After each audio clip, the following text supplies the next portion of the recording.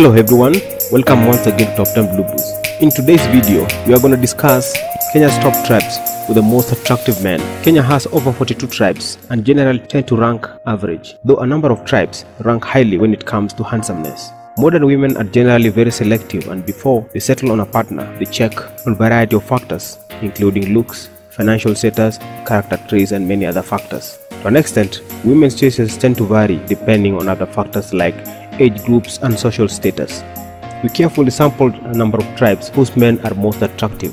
The result is based on a feedback from Kenyan ladies based on the selection criteria. We carefully sampled a number of tribes whose men are most attractive. These are my top 10 tribes according to my own survey I carried out recently. They are among the most handsome, romantic, hardworking, and perhaps good in bed.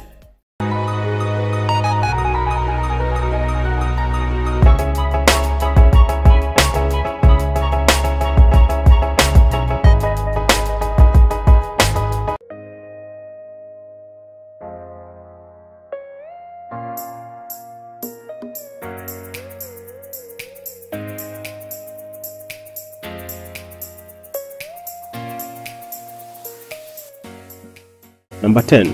The Ameru. The Vaitemo Rumes, though his temper is unmistakable, are not only charming but quite fine looking and protective with the women, as he would not let something hurt you. They are not only hardworking but also the best timekeepers in Kenya. Ever wondered why there's always a pro-box accident along the Nairobi-Thika superhighway? Well, that's because they were probably racing Mira to the airport in time. To them, time and money goes hand in gloves. And of course, every lady adores a man with the fighting spirit for his family like the Ameru.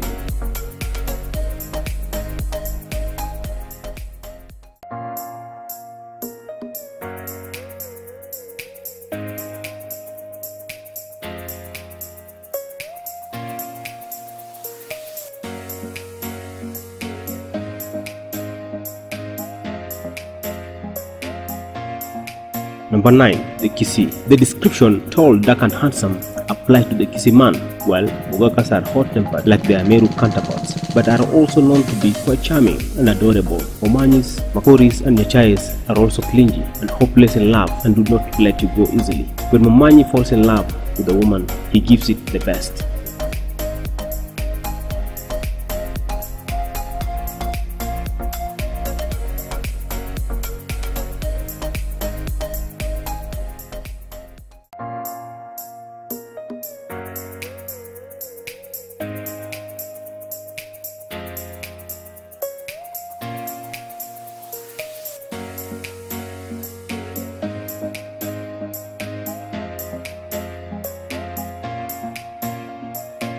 Number 8. The Kalenjin. The Kipiators, Kibowens and the Kipuruis tend to have cash, and just like the Luyas, only live in Nairobi to earn a living. He has a 1,300 jalopy in Kericho where he has a small farm. He drinks beer choma alone or with his boys. Save for financial stability, Kalenjin men are said to be brave, strong, even-tempered and peaceful among themselves, trustworthy, romantically strict and never neglect their culture. If you're looking for a generous man, then the Kalenjin man is the real deal.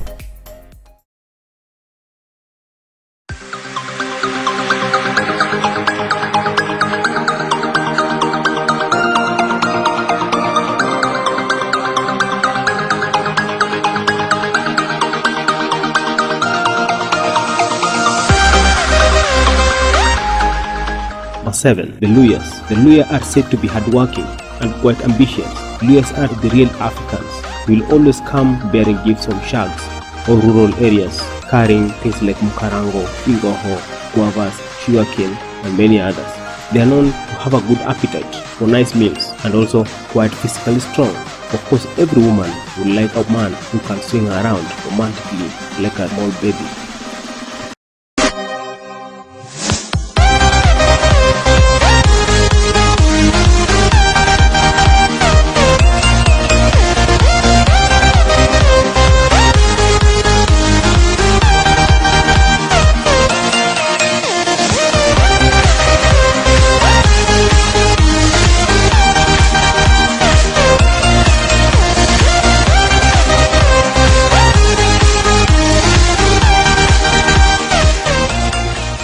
Number 6. The Luo. Luo men are said to be romantic lovers and big spenders. When they have the money, their convenience is amazing. A Luo man will not stammer in shyness when he approaches the woman he wants to be acquainted with. They are rumored to be spoilers. Their weakness is making the women happy, no matter the cost. They know how to treat a woman. Whether it's shopping in Dubai, being taken to posh restaurants, or flying you off to some exciting location, a man to give you a time is a Luo man. Besides, they dress to impress. In flashy, expensive suits, shoes and ties. They must have gone to the same school with the most sought after men in Africa, the Nigerians.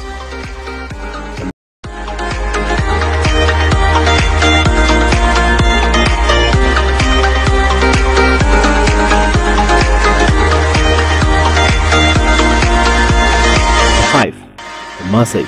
The Maasai, aka the Ndawos, are known to be athletic, strong and fiercely courageous, and also good looking. The thought of a man who kills lions with his bare hands is quite an attractive trait for women right from the Saxon era. Ladies come all the way from America, Italy, Brazil in search of a Maasai love. A well-groomed, educated Maasai man is very handsome, from Ledama Olekina to Kaikai to Pascal to Cody. The Maasai man is simply irresistible.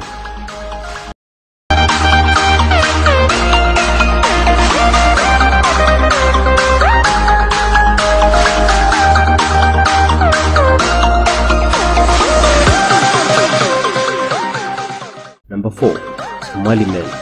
The warriors are largely strikingly good looking, tall, and are equally known to be romantic. They are also quite conservative and strict when it comes to religious matters. They are also spendthrifts, thanks to their deep pockets. You can do anything money can buy to make his family happy. The best housing, food, and even best education he can afford for his children. Which sane woman will resist such a man?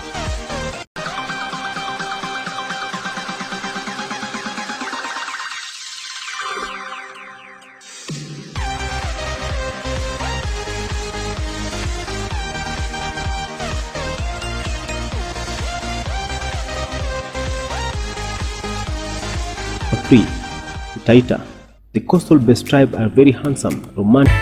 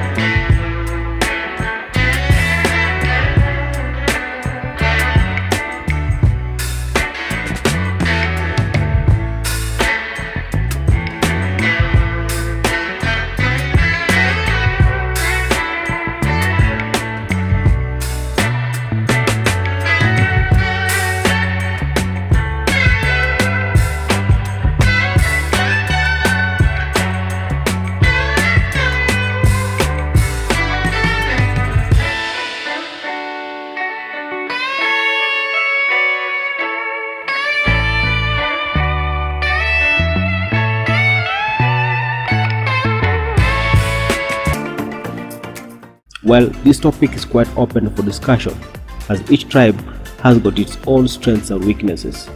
You are all welcome with your views. Which tribe do you think deserves to be in the list?